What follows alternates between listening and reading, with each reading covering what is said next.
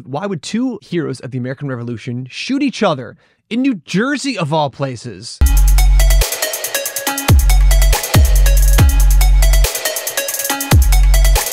Or hunting down the pistols of the infamous Hamilton-Burr duel of 1804. And I found them at the JP Morgan Chase Bank headquarters in Manhattan. Don't steal them, but they would be worth a lot of money if you did. On the morning of July 11, 1804, Hamilton and Burr infamously faced off in a duel in Weehawken, New Jersey after trading nasty letters for weeks, and Burr kills Hamilton. But we're trying to figure out why. What could possibly lead two of these men to kill each other? And the answer is simple. It's beef. Hamilton and Burr dislike one another in the extreme. They have political beef. Hamilton is a Federalist, Burr is a Jeffersonian Republican. Like today, opposing parties back then believed that the other side was trying to ruin America. And that's what's happening in the context of this duel. The big event that sparks this beef, though, is the governor election of New York in 1804. Hamilton does not want Burr to win because Burr, he believes, is dangerous. In fact, he famously says, "Mr. Burr is a dangerous man who ought not to be trusted with the reins of government." In the New York governor race of 1804, Hamilton campaigns heavily against Burr, and Burr ends up losing. Hamilton's trash talking ends up being printed in the Albany Register, and Burr is, of course,